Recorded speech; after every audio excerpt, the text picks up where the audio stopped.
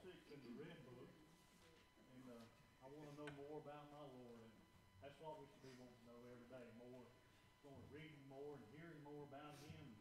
One day we'll be like Him. Amen. Amen.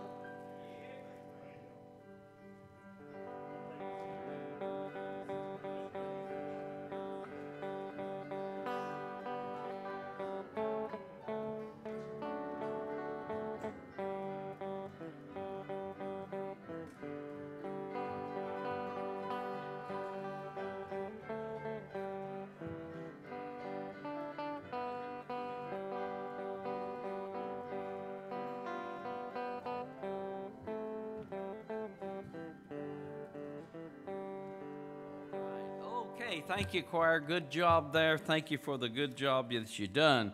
Several announcements here. Well, we have several cards. I read them Wednesday night, but a lot of folk are not here on Wednesday night. And but let me give them to you. This is from Tony and Timber.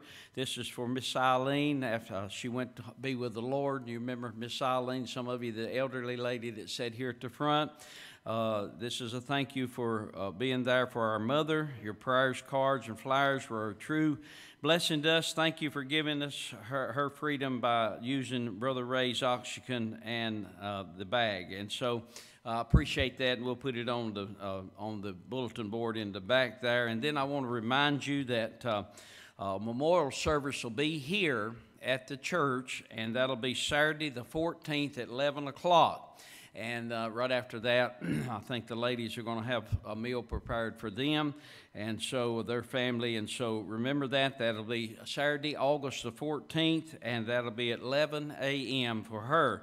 And then we also have a thank you, our card here, for, thanking us for praying for them. And they also, this family is from Pennsylvania, and this is the Lynn and Joyce Cardwell. From Pennsylvania. They sent $50 to the church, and they listen on the internet, and they also made a reference to how they wish they could be here. It says, we want to thank you so much for your prayers. We are watched from Pennsylvania every Sunday and Wednesday. I wish we lived there so we could be at the services. Your prayers got me through cancer and Lynn's tumor being benign. We will be coming down to visit Ray and Bobby soon. Y'all gonna have some company. I'm just telling you if you didn't know it. And better load up the refrigerator, hadn't you? And hope to come to church while we are there. And so you pray for these folk, and I appreciate that. And as I said, they sent a $50 in cash to the church as a love gift, and we put that into the treasure there. And then this is a note also to remind everyone that it's called Join Us for a Celebration of Life in love and memory of Joe. Y'all remember Miss Joe Witcher, and that'll be Saturday, August the 21st at 2 to 3:30, from 2 to 3:30. Excuse me, from 2 to 3:30. I'll get it out in a moment. And Miss Joe, we sure do miss her, and y'all continue to pray for Brother David during this time. And that'll be on Saturday, August the 24th, from 2 to 3:30. And they want to invite her church family, David, their church family, that is. And so I hope that many of you can come and be here for that. Then I want to remind you also of our services tonight at 6 o'clock. I encourage everyone to be back in our services. Let's be in prayer, our services tonight, excuse me. And then prayer meeting on Wednesday night at 7 o'clock. Try to get somebody to come with you, and let's be faithful. And let's just be faithful to the house of God. In these last days, I think we're in the latter days of the latter days, you know. And I think we ought to just determine in our hearts and minds, I'm going to be faithful to the Lord during these times. And so I hope you will, and be back tonight. Then our homecoming is August the 22nd. And that'll start, I want to encourage everyone to start now inviting friends and family. And August 22nd, we'll have our services here, start at 10:30, give our singers a little extra time to sing.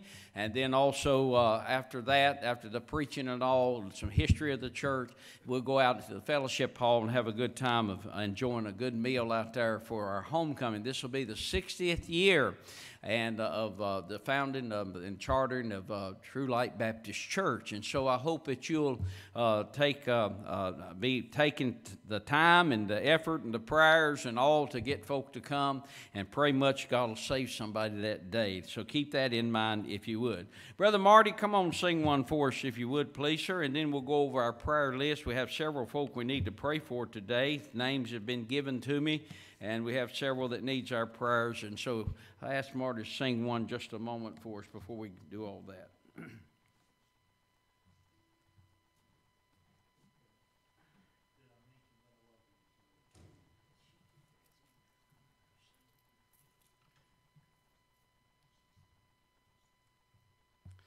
I'm going to see old Sue Alcom likes this one real good, so I'll try it. Did I mention that I love him?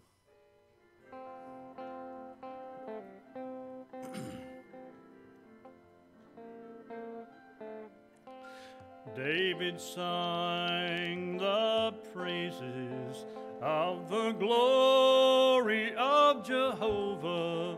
Paul preached that all is lost save knowing Christ. John said he's precious by leaning on his bosom. So for a moment may I humbly testify. Did I mention that I love him, how I worship and adore him? When I can see no way, he makes a way. And did I mention he's been faithful to every promise he ever made me?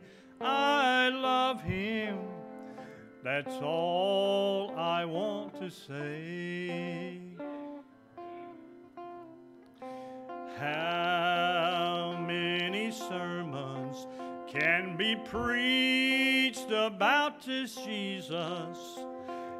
How many songs can be sung about God's Son?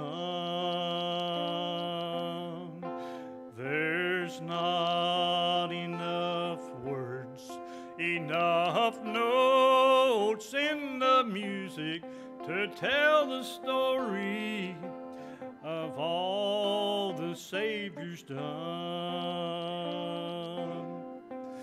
Did I mention that I love him, how I worship and adore him? When I can see no way, he makes a way.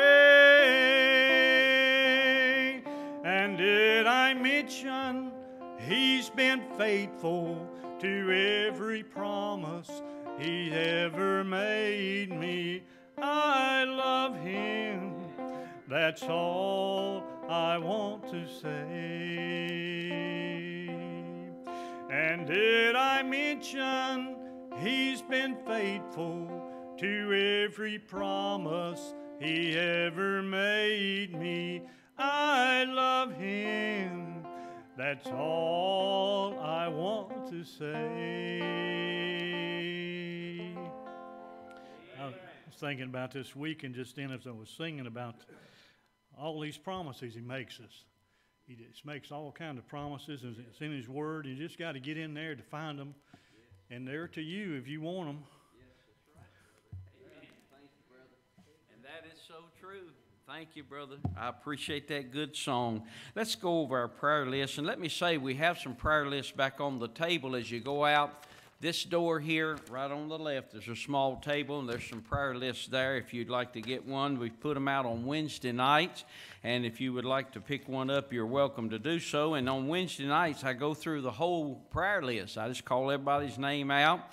I know you have it, but I want to call it out anyway. And then we just have some that we definitely try to point out on Sundays and different times and Sunday nights. But I want us to remember these folk in prayer. I have a family here, the Phillips Watson family, 49 years old, died of a massive heart attack.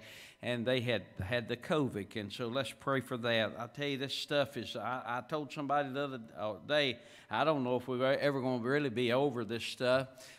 Sometimes I feel like it's just a judgment of God on this nation, and it's here. And somebody said, well, what can we do? Well, they say the shots ain't doing this, now the mask ain't doing this, and all this. We don't know what to do, just up in the air about all this stuff. I said, we that are God's people got to trust God. That's what we got to do, and that's what God wants us to do. Trust God. Have faith in God. And God's in control of my life. If I get it, if you get it, God's in control of our lives, and we're going to have to trust him. Now, that's just the way it is. Then I have another request here.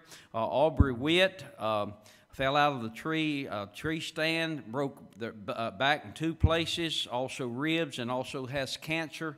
Please remember this request also in your prayers today. Also, keep praying for Brother Tim Elliott, also Penny, Judy, and JB. Continue to pray for them. I'm just glad they're able to be here today.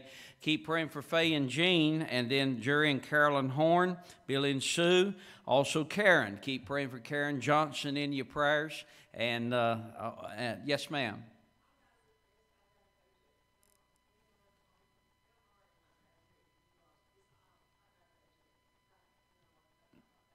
Okay, okay, you're back. Okay, all right, let's remember that. And also pray for Danny and Dolores. Dolores not feeling the best this morning. Continue to pray for her, Bonnie. Ray, keep praying for Ray's leg and his legs, basically, and keep praying for him. And Bobby, would you know when you're going to have that surgery? Okay. Okay. All right, we'll pray for that. Everything will come out well on that. My brother Steve, keep praying that if it's the Lord's will, he'd be able to be a candidate for these shots for his cancer. Also, Tony, Wiley's brothers to have surgery. Is it this week, Wiley? Is this week? Come in to pray for him. Also, Donald. Donald Allen, to pray for Donald. Donald's not doing good at all. He's been in and out of the hospital this week, and he really hadn't got really good reports on any of his heart. And they just basically sent him home, Connie said, to die. So pray for him if you would. And then Arnold Booth. Pray for Brother Arnold back there. He said he's had a good week and been feeling some better, and he's got to go back also for some tests and things, I think the end of the month, right, Arnold? And so let's remember that. Ushers, if you'll come this morning, we'll receive our tithes, offerings, faith promise givings. Let's all stand if you would. Yes, ma'am.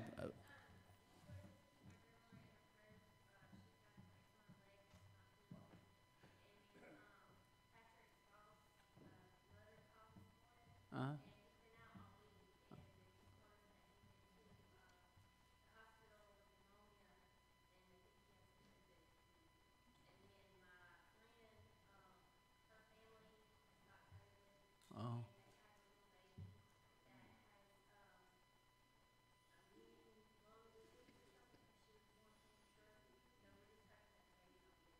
Okay, let's remember, that's a lot of requests for that. Let's pray for them, all right? Everyone stand that can, if you would, please. I appreciate it.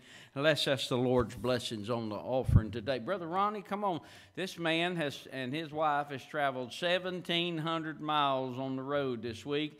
I told him he'd make a good trucker, wouldn't he? He even looks like a trucker, don't he? Look at him. Man, come on here, breaker. I'm a lawyer. You're a lawyer. Oh, okay. Pray for us. Let's pray.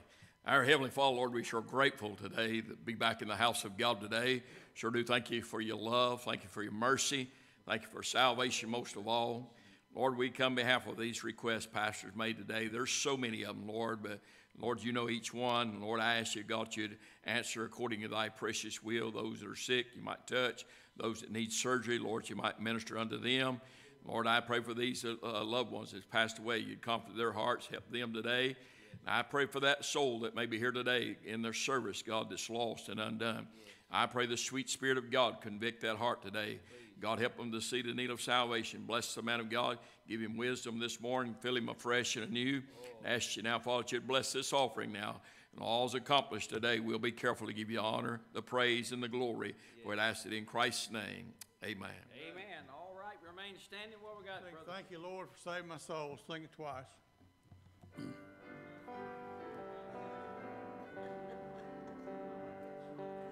Thank you, Lord, for saving my soul. Thank you, Lord, for making me whole.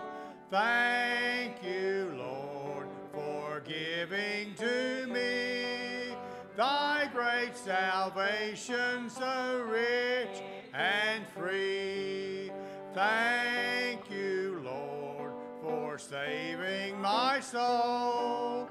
Thank you, Lord, for making me whole. Thank you, Lord, for giving to me thy great salvation, so rich and free. Thank you. You can be seated. Miss Penny, you come on. Get ready to sing, and then I want to I can't recognize all of our visitors, but I do want to recognize some folk back on the very back row there, and they used to be here. I guess y'all come for a year or so, didn't you, brother? I forgot which state you're from. Okay, and do y'all remember these folk? All right, he's an hour and 10 minutes in Virginia working, so y'all drove down this morning, didn't you? God bless you. Thank y'all for coming this morning. Is your boss man still with you? Well, tell him to get himself down here too. We want to see him. All right, Miss Penny, you ready to sing? All right, let her rip. Go ahead. Yeah. Take up a lot of time. Go.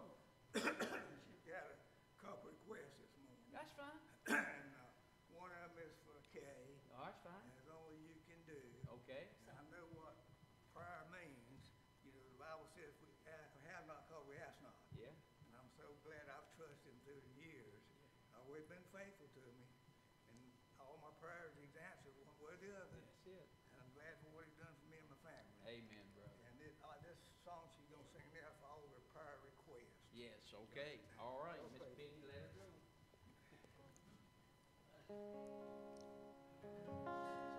Lord, you told us to ask and you would grant it. Just knock and you would open the door. My physician I'm placing before the Master's throne, and I know there are blessings in store. I'm not asking for myself this time. Though my request needs an answer divine. I have a friend who's in need of a touch from your hand. So touch them and heal them as only you can.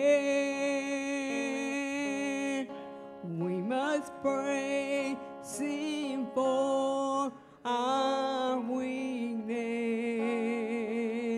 for only this, by His grace, we are healed.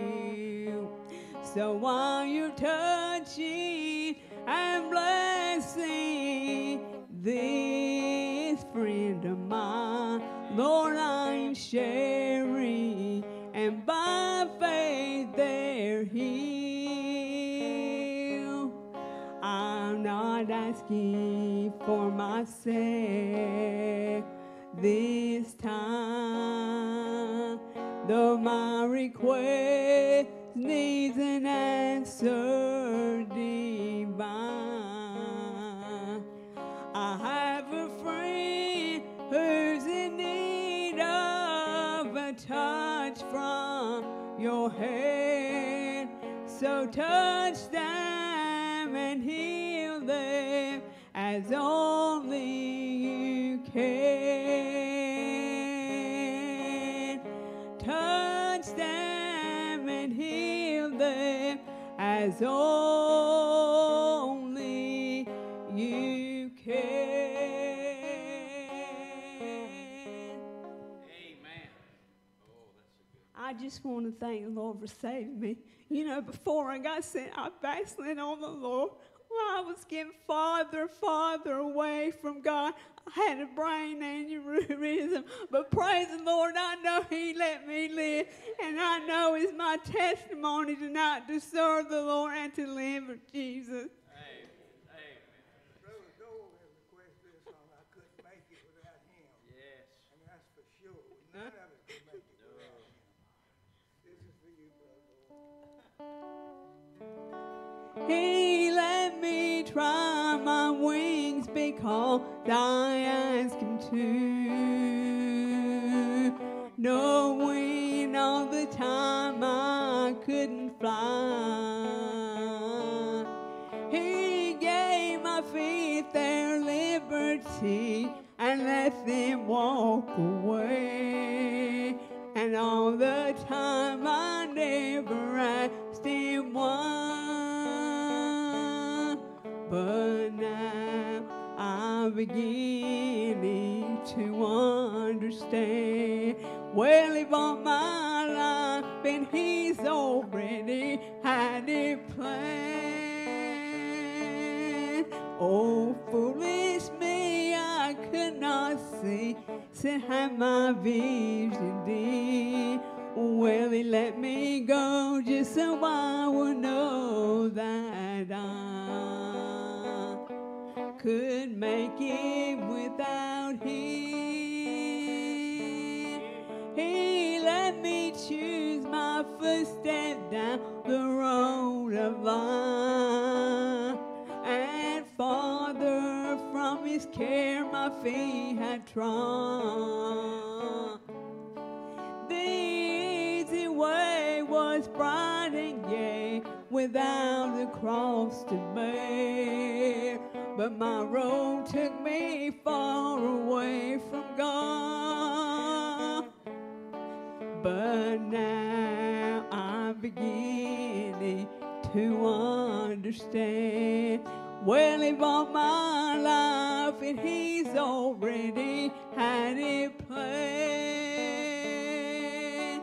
Oh, foolish me, I could not see, sin how my vision did. Well, He let me go just so I would know that I could make it without Him. Well, He let me go just so I would know that I could make it without Him.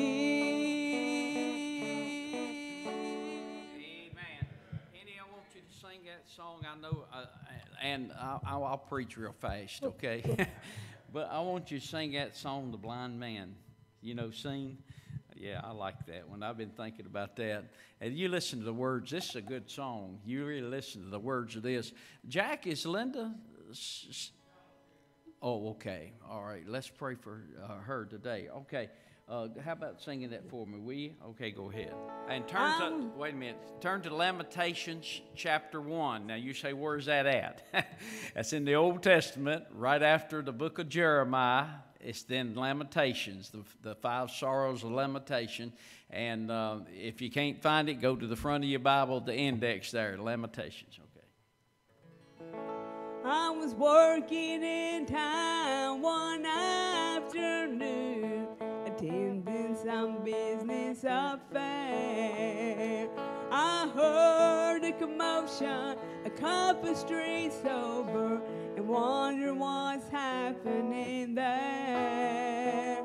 A young man was running from in that direction, stopped just to catch his breath. I asked him to please tell me what was the hurry. He smiled up at me and he said, I was trying to catch the crippled man. Did he run past this way? He was rushing home to tell everyone what Jesus did today. And the young man was telling myself, and the deaf girl is leaving to answer God's call. Well, it's hard to believe, but if you don't trust me as the blind man, he saw it all. My friend, if the troubles and burden you carry are heavy and dragging you down, and you tried everything you could possibly think of, but there's no relief to be found. The very same Jesus that wrote to the future of the blind man, the deaf, and the lame is still reaching out in your hour of trouble. One touch and you're never the same. You'll be trying to catch the crippled man. Did he run past this way? He was rushing home to tell everyone what Jesus did today. And the mute man was telling myself, and the dead girl is leaving to answer God's call. Well, it's hard to believe, but if you don't trust me, ask the blind man, he saw it all. Ask the blind man, he saw it all. He saw it all. Amen. Yes, he did. He sure did. Boy, that's so true, isn't it? That is so true. Thank you so much, Miss Penny. Thank you for all those songs. Thank you, Marty, the choir. Great job. Turn over. Have you found Lamentations? How many's found it? Hold your hand. Okay, well, we're ready to go then, ain't we? Lamentations chapter 1. Turn over there if you would, and I'm going to bring you up to this point. You know, Jeremiah, he was the writer. Of course, the Holy Ghost is the author. But Jeremiah wrote, after the book of Jeremiah, these 5 chapters, they are the Lamentations of Jeremiah. The word Lamentations means mournings. That's what it means, mournings. And so these were the mournings or the Lamentations of Jeremiah. Now, what happened here was Jeremiah, God called him to be the prophet, to go to Judah, Israel, that is, his people, and to tell them to repent. They had forsaken God. They had went away from God and got into idolatry, all types of wickedness and ungodliness. And Jeremiah was sent of God to warn the people and to tell them, unless they repent, unless they get right with God, that they was going to go into captivity. They would go into the Babylonian captivity. And that's exactly what happened. They would not get right with God. They would not get their hearts right. They would not repent. They tried to cover their sins and all this, but they finally ended up, they went into the Babylonian captivity. And that was for 70 years, by the way. Now, the Lamentations of Jeremiah tells about the sufferings that these people done, the pitiful sufferings that the children of Israel faced because they wouldn't listen to God. Somebody say God was mad at them. No, God wasn't mad at them. God loved them. You say, how could God love them? But he was chastening them. He was trying to get them to repent and come back to him and be what they ought to be for him.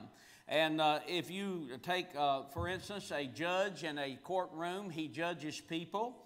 And he has no compassion for his, being compassionate. He has no relations to them, relationship that is to them as family or friends or whatever it may be, most of the time that is.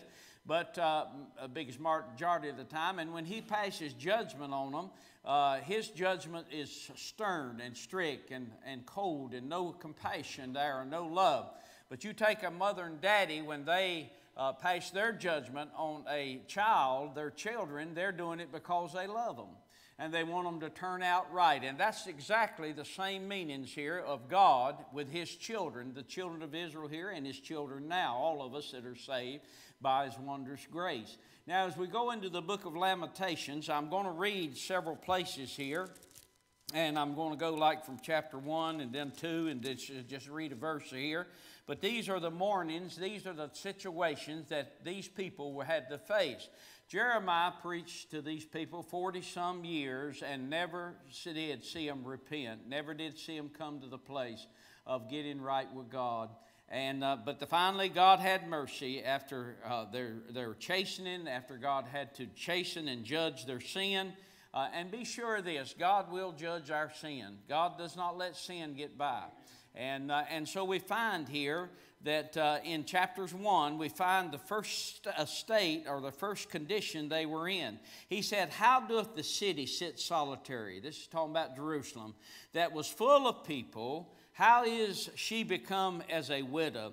She that was great among the nations and princesses among the provinces. How is she become tributary? Look in chapter 2 in verse 9. Her gates, this is talking, of course, about Jerusalem and the Israelites. He said, her gates are sunk into the ground. He hath destroyed and broken her bars. Her king and her princesses are among the Gentiles. The law is no more. Her prophets also find no vision from the Lord. Go over, if you would, to chapter 4 now, if you would, and look with me there in verses number 6. He said, "For the punishment of the iniquity of the daughter of my people is greater than the punishment of the sin of Sodom, that was overthrown as in a moment, and no hands stayed on her." And then I want you to look, if you would, in verse number 12. And that's really our text verse, where he said, "The kings of the earth." Now listen to this verse. "The kings of the earth and all the inhabitants of the world." Now look at this. The kings of the earth and all the inhabitants of the world. Now you got to remember that they didn't have radio, TV, internet. They didn't have nothing. But I guess that just by word of mouth, from kings to one nation to another nation, the Bible said all the kings and all the inhabitants, the Bible said, of the world, notice this, would not have believed that the adversity, that's their problems, and the enemies should have entered into the gates of Jerusalem. That's an astounding verse to me when I read that. All the world, all the kings. You say, what are you saying? I'm telling you, Israel was known the children of Israel was known all across the world that God was on their side. They had seen what God had done in their lives. Now, I know they didn't have the population we have now and all that kind of stuff, but there was a lot of people in the world. And all the world and all the kings and the inhabitants of the world, they stood amazed at what happened to Jerusalem and to the Israelites, God's chosen people. They knew that God was on their side. And all this happened because they was not willing to repent and to get their hearts right with God. God gave them loving kindness, and God gave them a period of grace. God gave them a prophet to come and to warn them and to tell them. And they abused the prophet Jeremiah. They throwed him in jails and prisons and all this. You know, I read about the life of Jeremiah yesterday or day before. Anyway, I read about his life, and at the end of his life, he was, of course, brought into captivity with them.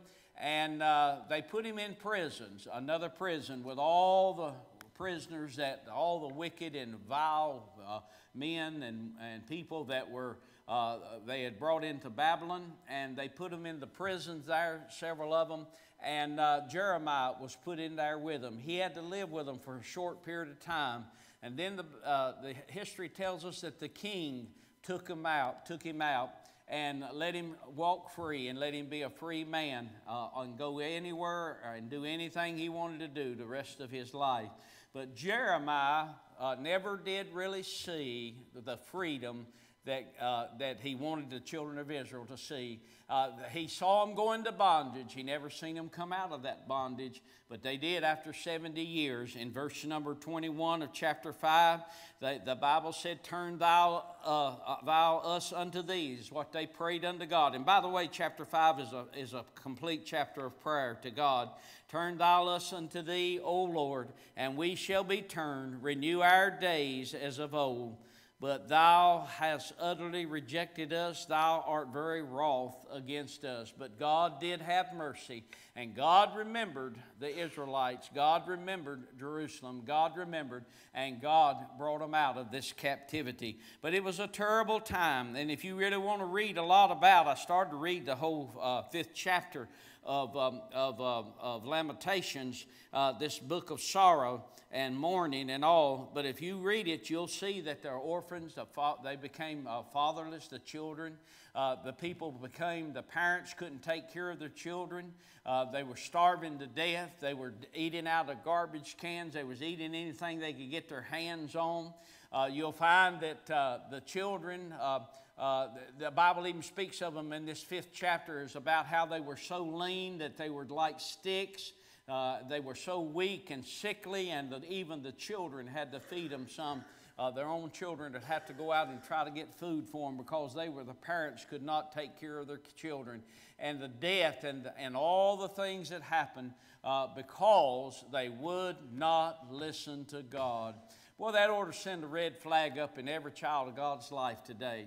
If you're a saved child of God here today, that ought to send a red flag up in our lives that God is not going to tolerate His children being disobedient to Him. To obey, as I preached several weeks ago, is better than sacrifice.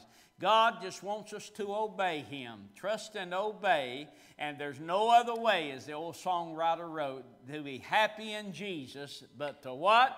But to trust and obey. God wants us to believe Him, and God wants us to obey Him, you know. And so we see the terrible condition, and really verse number 12, if you want to just put it down to our language, here's what they said. They basically said, who would have ever thought it? Who would have ever thought this would happen to the children of Israel? Who would have ever thought this would happen to the people of God? That's what they said. They stood amazed. They said they would not have believed it. Who would have ever believed this would have ever happened to them is what they said. The kings and the whole habitation of the earth. Now, with that thought in mind, I want to preach. They lost something precious, didn't they? They lost the presence of God, the blessings of God. They lost the power of God. They lost the anointing of God. They lost everything. I mean, it was all taken away from them. Everything. Those at one time eat delicate foods and had all kinds of food to eat, God was blessing them. They went to poverty, to the place that they had to eat out of cans, the garbage cans and things like that, or whatever they could get their hands on. And many of them died. As I done a little studying on this, many of them died from starvation because they didn't have nothing to eat. But they had that which was so precious taken away from them. And that's what I want to preach on, that thought, if I can get it out here, on how to keep what we've got. You know, God has been good to our church here at True Light Baptist Church. God has truly been good to this church. The blessings of the Lord down through the years. You know, we're approaching homecoming. Maybe I should have saved this to preach for homecoming, but I just had it burning in my heart and mind, and I just had to do it. We may not be here for this homecoming. We may be in glory, mightn't we? You know, the Lord may come back, or, hey, who knows? The Lord may choose to take us the other way. But the whole thing about it is this. We don't want to lose what God has given us. And there's a lot of churches. Sue and I were coming to church this morning, and she said, well, look at there. I said, what's that? And they had a for sale sign on 66 on the church up here. Been there for many, many years, and it's been put into real estaters' hands. They've closed the doors. You're seeing this happening all over the place. Churches are losing what God has given them down through the years. All over this country is happening, you know. We don't want to lose what God has blessed us with and given us here. Our church is not a perfect church. Anybody that thinks it is, you're very, very wrong. We're not perfect. We make mistakes, and we do things that sometimes not everybody agrees with, or maybe, that we're just not perfect, and nobody is. And that's not trying to make an excuse for anything, but you're not going to find, you get a bunch of imperfect people together, you ain't going to have a perfect church, are you, you know? And that's just the way it is. It ain't in any ministry, that's the way it is. In any church, any ministry, there's nobody perfect there but the Lord Jesus Christ. But I want to tell you today, we want to keep what God has given us. God has blessed us with a Bible-preaching church.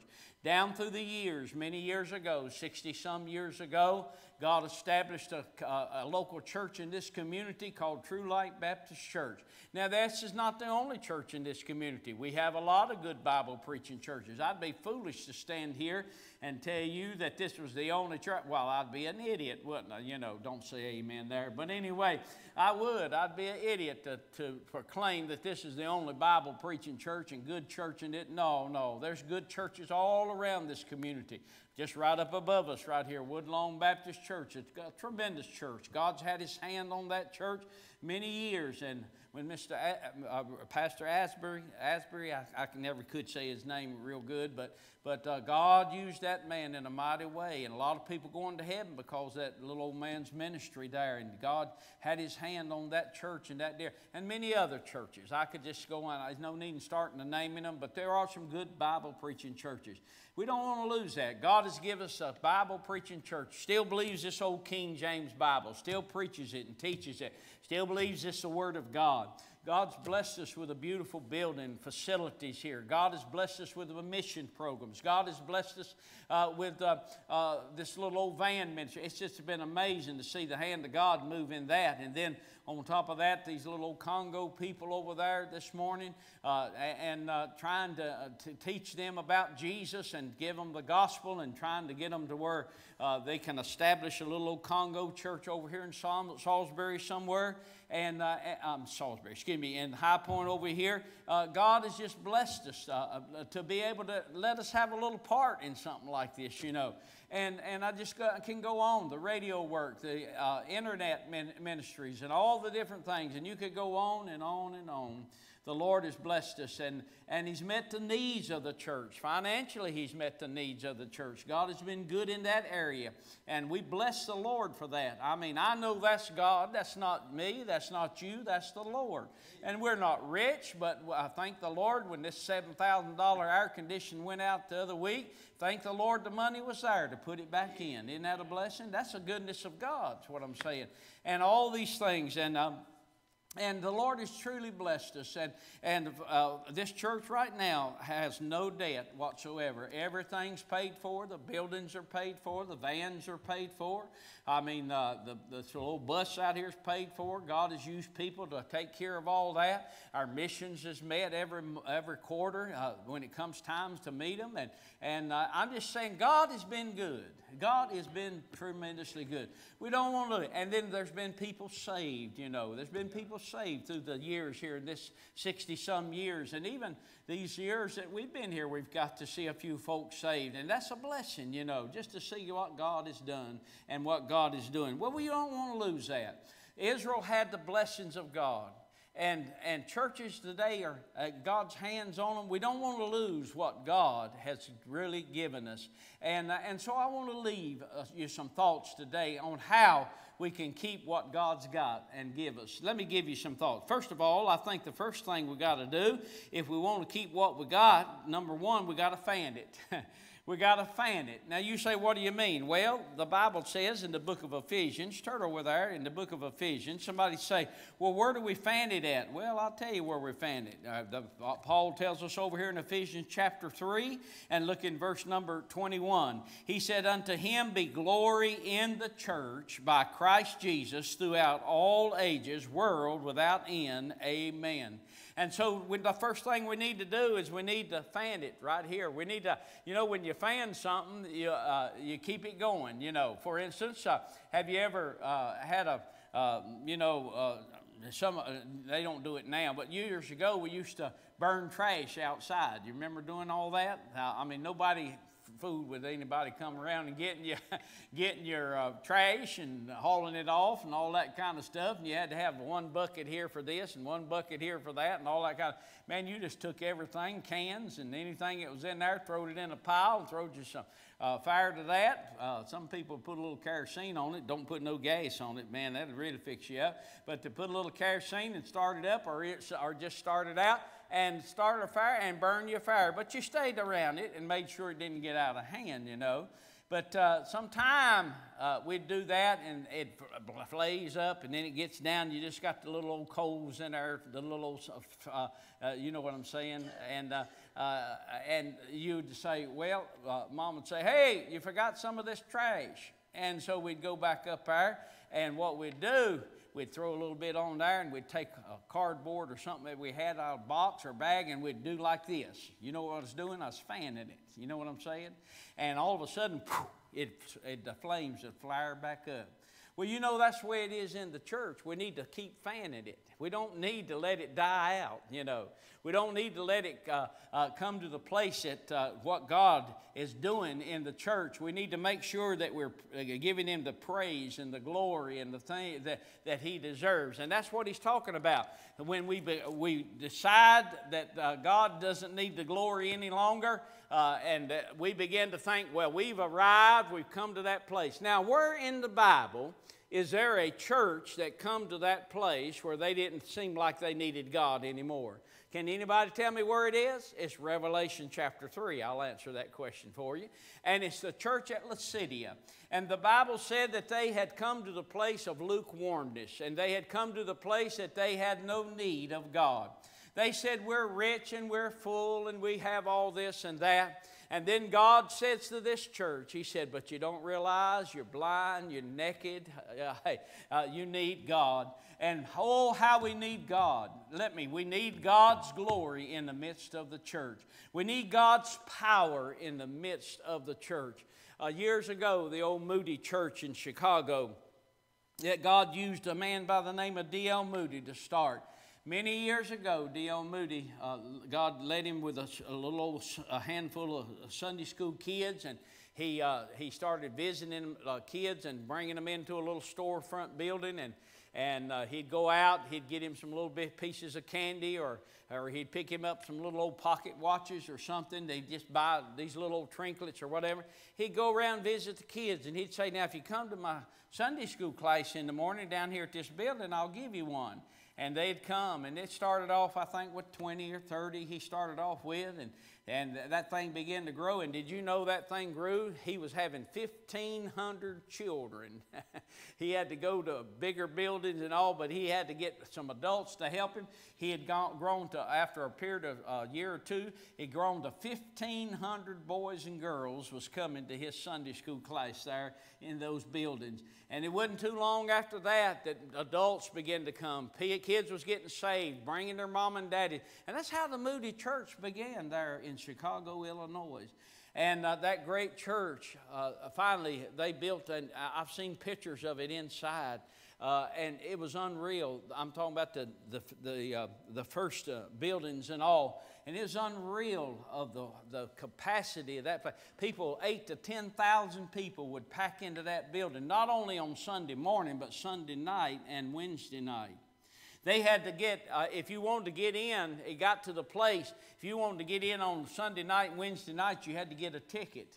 Can you imagine that? You have to have a ticket. We'd have to stand out here and say, folks, you've got to have a ticket to get in tonight because it's so full. Wouldn't that be something? You know, and that's the way it was. And the Moody Church, God blessed, and thousands and thousands and thousands of people were saved through the ministry of the Moody Bible Church there in Chicago, Illinois.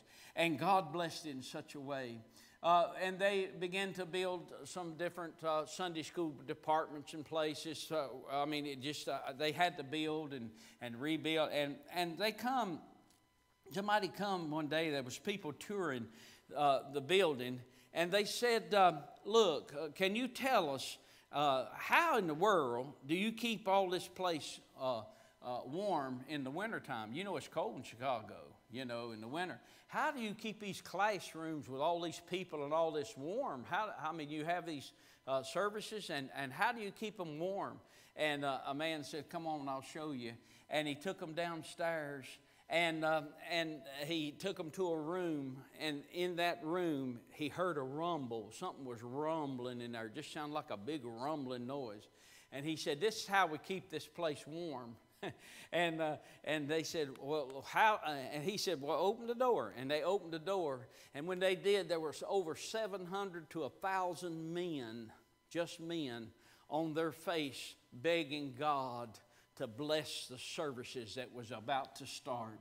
Begging God to send the power of God down on the services. Begging God to send His glory down and to save souls. Over 700 to 1,000. They said, that's the way we keep this place warm right there. You know, I don't know how they ever kept it warm. I never found out that, but I know what they was talking about. And I want to tell you what, if we want to keep warmness in the Spirit of God, and when somebody comes into the church, we've had people come here, and I give God the glory for it, because sure ain't me, and it ain't you, but I've had people to come in here and say, man, just something got a hold of me. I mean, man, I just felt like this is the place I ought to be. Matter of fact, we just had a family felt that way. Tom and Teresa over here, Royals, and they just come and they said, boy, the first time we come in here, the Lord spoke to us. And several of you have told me the same thing before. Well, now that comes from God. That don't come from you and I. Say amen right there. That comes from the Lord. See what I'm saying? And so we need to fan that. Hey, we need to fan that. And then not only that, we need to make sure that we not only fan it, but number two, we need to enjoy it. If we're going to keep what we got to enjoy it. I want you to go to Philippians chapter 2 and look at verses number 14. He said, do all things without murmurings and disputings. Now stay with me. I'm going to go through this in pretty fast because I had more singing, but I ain't going to cut the message short, but you just listen. But we need to enjoy it. What do you mean by that, preacher? Well, we don't need to be a bunch of grumblers and complainers and stirring up something all the time. Bless God, we need to enjoy. Notice what he said, do all things. That means going to church, being in church in the house of the Lord without murmurings, that's complaining, and disputings, that's fussing and all that kind of stuff. We just need to enjoy what God has given us. Fan it, keep it going, keep it fanning. Hey, fan that flame. Say amen and encourage the preacher and encourage one another. Keep fanning what God's doing, you know. And then we need to enjoy it. Don't complain about it. Don't grumble about it. Well, preacher, I don't like this. I don't like a lot of stuff, but I like what God's doing. Say amen. Now, here's some things that we don't need to grumble about. Number one, we don't need to grumble about the old-fashioned preaching. Now, I do not apologize whatsoever. We had a family that come here 2 or 3 weeks ago that came to the church. It was a man and his wife. They come into the church and they heard me preach on Sunday morning, and they left and they went back. Somebody visited them and they said, oh, no, we won't be back. And said, well, why won't you come back? Said, well, that man just preaches too hard. Said, his preaching's too hard. Said, see, we're living together. We're not married. And we're living together. And that morning he said that was sin. And said, that made us feel uncomfortable. You know what I'm saying? Well, bless God, it ought to make you feel uncomfortable. You understand? And I didn't even know they was here. I didn't know they was in the building, in the services, anything like that going on. But hey, old-fashioned preaching. We just need to get back to some old-fashioned preaching. Don't grumble about the preaching, you know. Hey, Paul said, I can't give some of you meat. I have to keep giving you milk because you won't grow up. But don't let the meat, sometimes the meat will strangle us, you know. But we need to just stick with the old-time preaching. Let me tell you something to turn this nation back to God. I'm going to tell you what to turn this nation in the face of God, back to the face of God. If the pastors and preachers in this country, all across America that believes this book, and I'm talking about the ones that have compromised too, would stop their compromising and crawl back into these pulpits and point out sin and tell people that abortion sin is murder, and tell people that, hey, to go out here and live a life of homosexuality, God's judging that sin, to go on and preach against everything that moves, drugs, alcohol. Man, old Billy Sunday used to get up and preach against booze. He called it booze. And he'd get so mad, he'd throw chairs at the wall and bust them and all that kind of stuff. And I know that's not all the time preaching, throwing chairs. Well, I'll throw one if you want me to, but I don't know if I got the strength to pick it up now. But I'm just saying, the whole thing about it, they expose the sins of people. I remember, oh man, my mind's went wrong. But who was it founded? Larry, can you help me, or Ronnie? Founded the independent movement. He had 2 churches, one in Texas, one in Michigan. What was his name? Can y'all help me out? Can you remember? None of y'all can remember that? Huh? Anybody? Help me out if you remember. Well, if I think of it, I'll tell you. But anyway, he pastored 2 churches. And they both ran over 6,000. One in Texas and one in Michigan. And what he would do, he was the founder of the Independent Baptist movement. Really, he's the one that got it going. And he would fly he had preached one Sunday in Michigan, and then he had assistant pastors that would do the next service there. And he'd done this 1 week. It'd be a whole week at one church, and then the next week at another down in Texas. Ran over 6,000 in both of them. And he stood against sin. Man, I'm going to tell you what. Now, you say, preacher, you wouldn't do nothing. No, I don't think I would. You know, you can't copy people. You know, a lot of people tried to be like Carl Lackey and them fellas, and they tore their churches all to pieces. You just got to be what God makes you to be. You understand what I'm saying? Be what God wants you to be. But anyway, he was coming, the papers was just drilling him, just giving him a hard time, and he was preaching against booze and sin so hard, calling liquor out, and it was during Prohibition time, and man, he was pointing this stuff out, and people up in Washington was getting upset with him, and man, the papers, and he was coming down to church, one of the places, I don't remember if it was Michigan or Texas, and as he was coming, there was a car wreck. And what happened was this man was so drunk that he ran over with his car in front of another, hit him head on, threw him through the windshield and just shredded his body basically, and his brains, busted his head open, his brains was laying right there on the highway.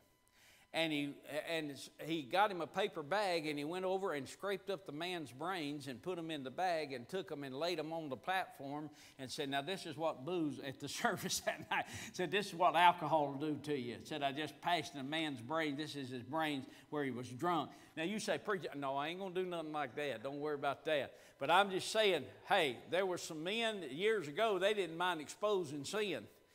I mean, you take Herschel Ford, he preached a whole sermon on the wiles and the wickedness of dancing, why it was wrong to dance.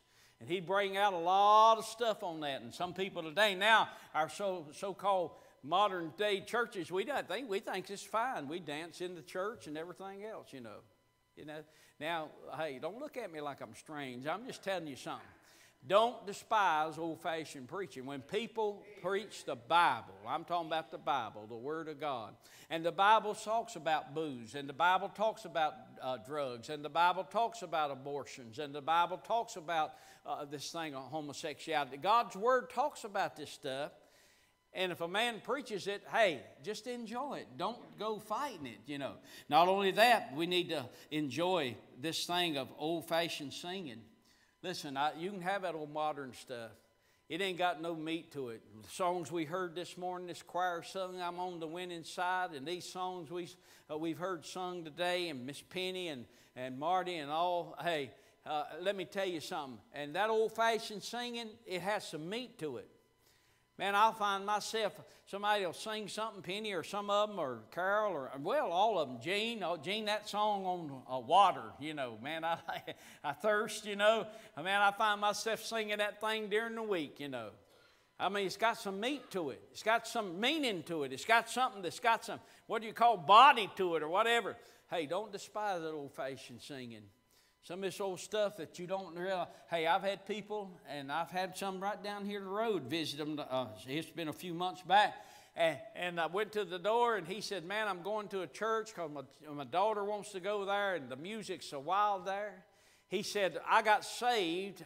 When I got saved, I was a dope addict and a drunk. And he said, I'd go to these rock concerts, and he said, preacher, I'm telling you, I can't tell the difference in our church, their music, than a lot of these rock concerts I used to go to. Well, I ain't going to sit there and listen to that kind of mess. Man, I like something that I can go home and, oh, how I love Jesus, and nothing but the blood of Christ, and, hey, amazing grace, how sweet the sound, saved the rest. Now, you can take that home with you, buddy, and that'll help you. That'll encourage you in the Lord. And so just enjoy it. Hey, how do we keep what we got? Hey, don't grumble. Don't despise old-fashioned preaching. Don't despise old-fashioned singing. And don't despise old-fashioned services. What do you mean by that? Some people say, man, I don't like to hear people shout. It makes me nervous. It excites me. Hey, a child of God get blessed, and God just pour a little honey down in their soul, and they begin to rejoice in the Lord and praise the Lord. Ain't nothing wrong with that. Amen. Nothing in the world wrong with that. People saying amen, and hey, people got, I've been in some churches and you just sit there like, you know, I've preached revivals. You sit there like like you're just something dead, you know, just say, some of them are dead. They just sit there like that, won't turn their head to the left, won't turn their head to the right. Nobody says amen. Nobody says nothing. They get up. And so they say, well, you ought to do everything decently in order. Well, I think it's pretty decent and pretty in order to give glory to God. That's what the Bible says. Let everything that hath breath praise the Lord, praise ye the Lord. Now, I'm not trying to work up something here today. I'm not trying to work people up to jump up and run around and holler and scream. But if God blesses you, if God moves on your heart, if God blesses your soul, you and I got something to shout about. And we should not grieve the Holy Spirit of God. We can grieve Him from not doing that. And so we ought to fan it. We ought to enjoy it. Number 3, we ought to support it. What do you mean, Pastor? We ought to support it with our time. Our time. People don't have time for God no more. They don't have time to serve the Lord. They don't have time to get busy and do something. We ought to find something to do for God and do it. And not only our time, but our talents.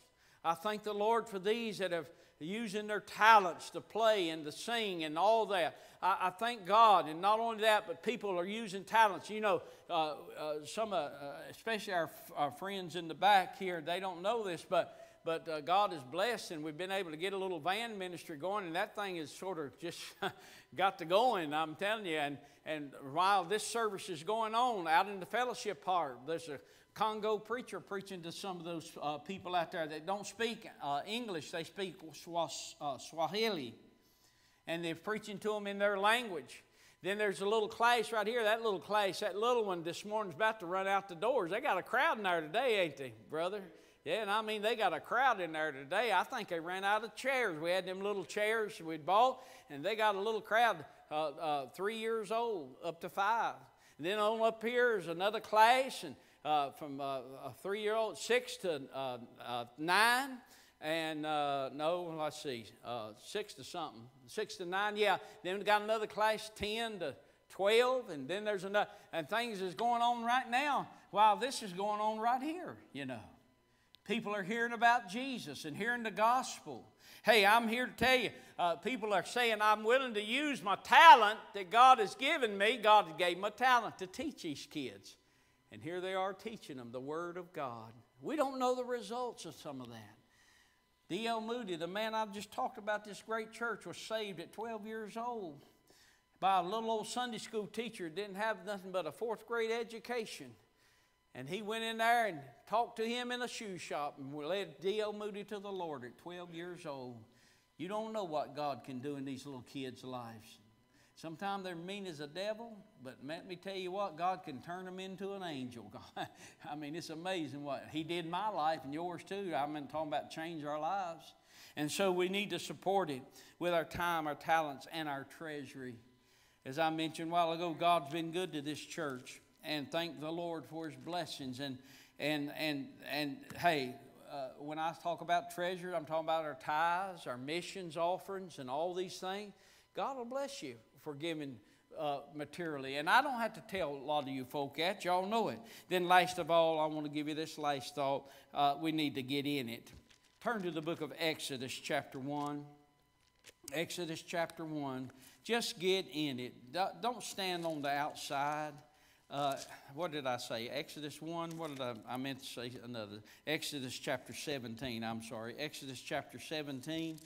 And you find here in verses 5 through 7, now listen up. This is where Moses smote the rock. The children of Israel did not have water. And so God told Moses with the leaders to go up and to smite the elders of Israel and smite the rock. And when they did, fresh water come out for the children of Israel. That's a type of Christ Jesus being smitten on the cross. Water brings life. And Christ is the water of life.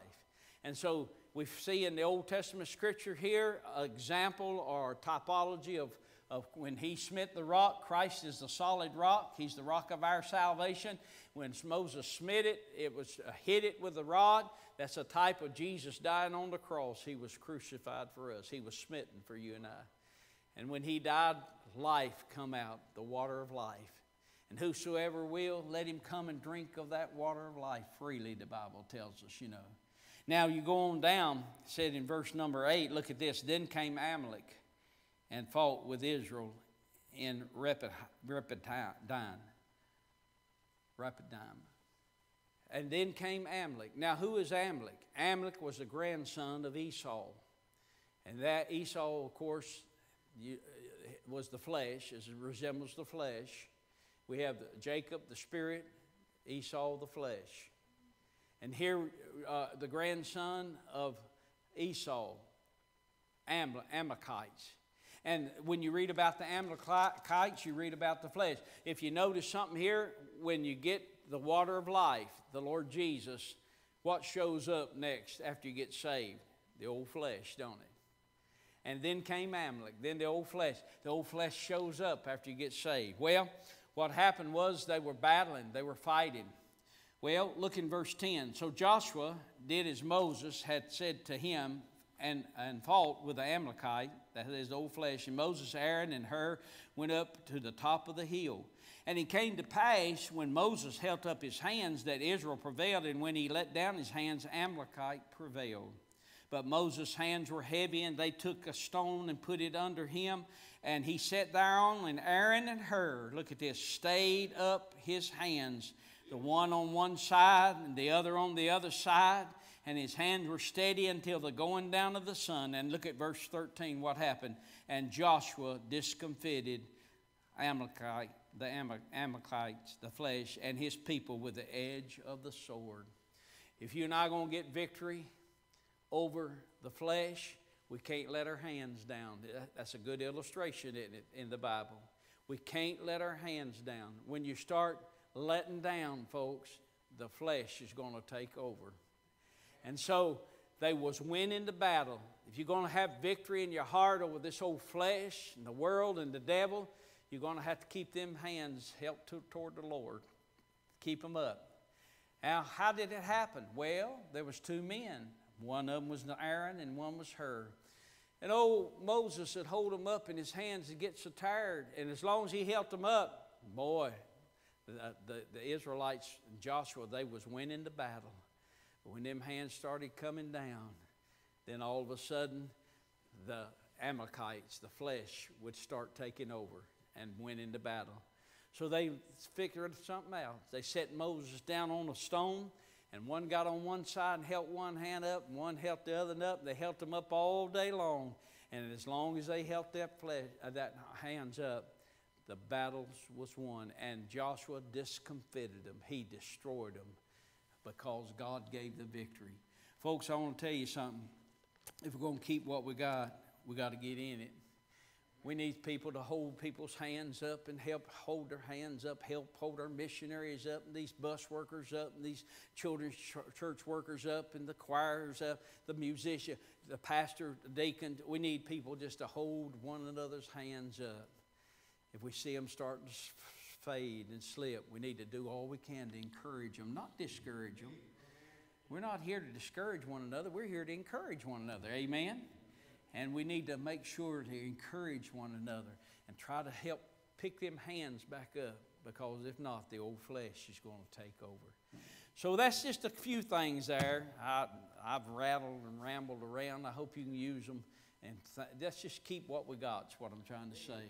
The Israelites lost what God had given them.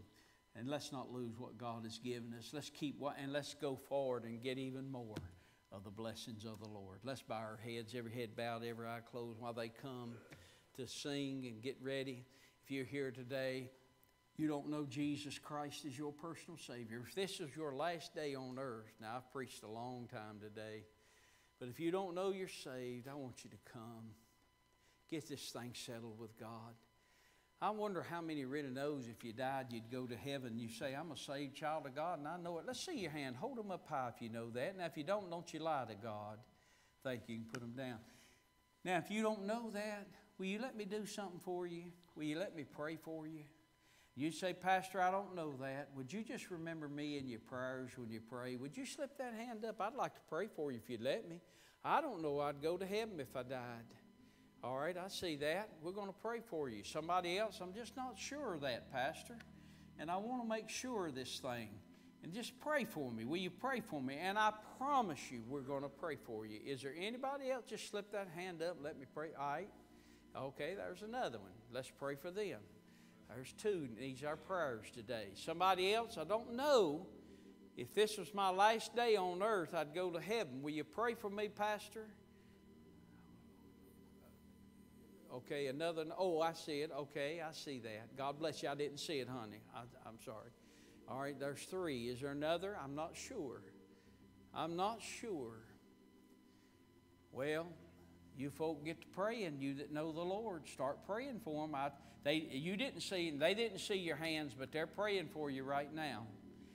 Now, is there somebody here this morning that say, I'm just not where I ought to be with the Lord? I want my church to keep what it's got, and I want my church to keep going forward. I love my church. I love my Lord. I love what God's done, what He's doing, what He's going to do. Pastor, pray for me that I'll be faithful and that I'll keep my hands up. I won't let the old flesh take over. God knows I need that. Let's see your hands. Hold them all. Yes, thank you so much. A lot of hands, several hands here. God bless you. You come on to the altar too, Christian, if you need to, and you come. If you're not saved, you come. Lord, I pray for those that are not saved. I ask you in Jesus' name they'd leave that seat right now in just a moment. Come on down here. Give their heart to the Lord Jesus Christ before it's too late. God, save sinners today. Oh, don't let the devil take one of them to hell. And I pray for God's people, they'll come and just get around this altar, whether they raise their hand or not, and pray God to continue to bless the church and this local assembly and keep His hands upon us. And we'll thank you as you have these 60 years, oh God, in Jesus' name. Our heads are bowed, eyes are closed, no one's looking. Let's stand to our feet while they have the invitation song. You come on right now. If you want to be saved, come on. Come on. We're not going to embarrass you. We're just going to take a Bible and show you how to be saved. You come on right now if you would. Join us down here. Would you come? Come on. God bless you. Okay.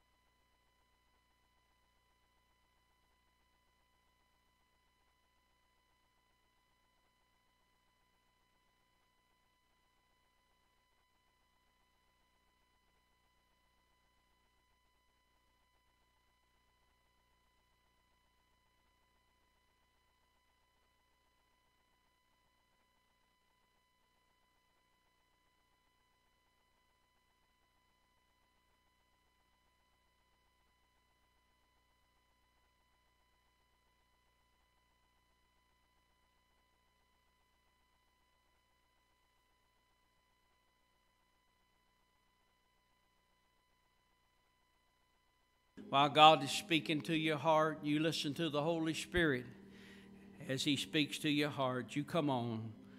Somebody else. You're not ready to go. You're not ready to die. What are you waiting on? Can you not see that this old world is rocking and reeling?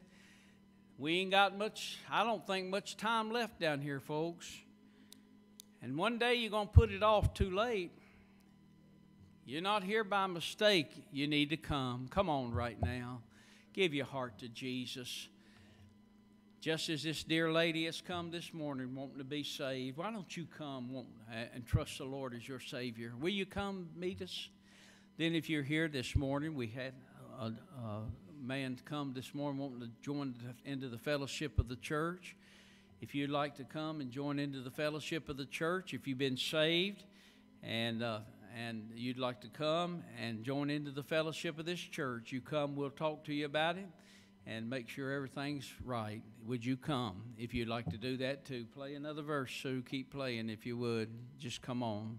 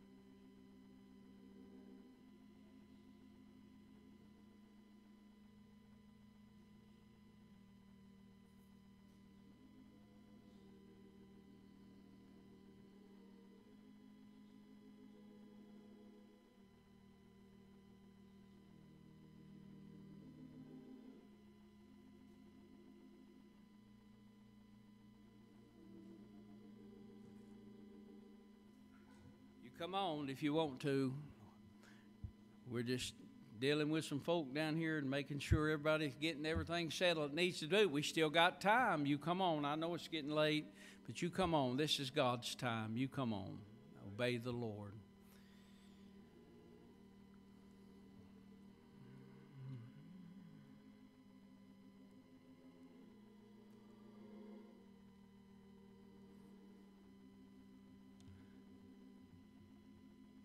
All right, look this way if you would, folks. This morning, David, come on over here. Ronnie, how about come stand with him if you don't mind?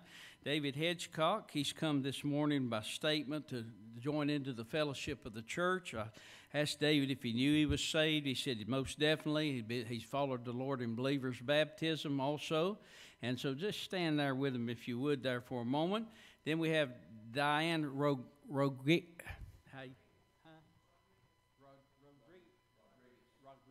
Okay, I'm sorry, Diane. And she come accepting the Lord. Kay, would you come over and stand with Diane? And Diane come this morning accepting the Lord as her Savior. Amen. And the Lord is good, isn't He? And it's such a joy to see these folk come make some decisions for Christ. And let me say to you that's about to walk out of here without the Lord, you make sure, see me or somebody else before you leave this place and make sure that you're saved. Don't leave here without the Lord. You may never get another chance. You think about that. So we're rejoicing.